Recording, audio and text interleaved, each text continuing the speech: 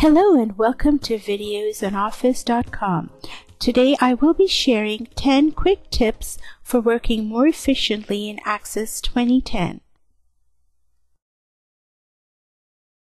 To create more room to view or work with the object page, just click this arrow or press Ctrl and F1 together on your keyboard and just minimize that ribbon. To see the ribbon again, click the arrow again or press Ctrl and F1 together. Seeing too many open object tabs, a quick way to close them is to point to the tab that you want to close and then middle click, that is, click the mouse wheel. You can also quickly open or minimize the ribbon by double-clicking on any of the ribbon tabs.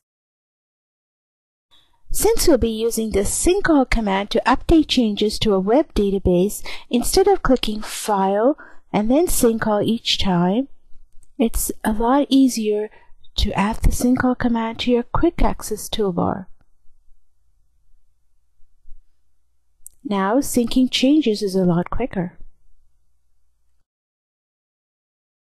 A snappy way to enter the current date in the date time field is to press and hold the Control key on your keyboard and then press the semicolon key.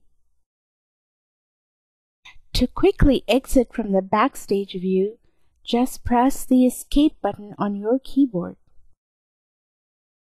To quickly open an object in either the Design or Layout view, select the object, press and hold the Control key, and press the Enter key. Note that for client databases, all objects open in the Design view with this technique.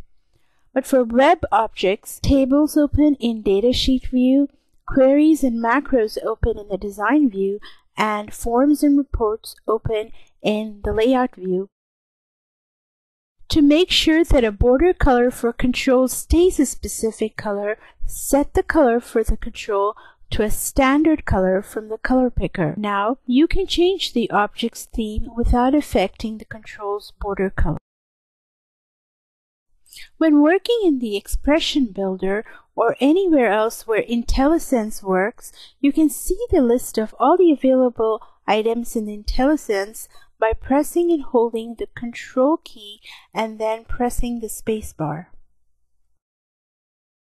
This quick tip can be useful when you're publishing a database to the web. If you have lots of errors in the Web Compatibility Issues table, start first by fixing the errors concerning the tables. By doing this, you'll be fixing most of the errors and you might be able to make the database pass the compatibility checker a lot faster. Okay, now it's your turn to go ahead and try out some of these quick tips, and don't forget to come back to Office.com for more great information.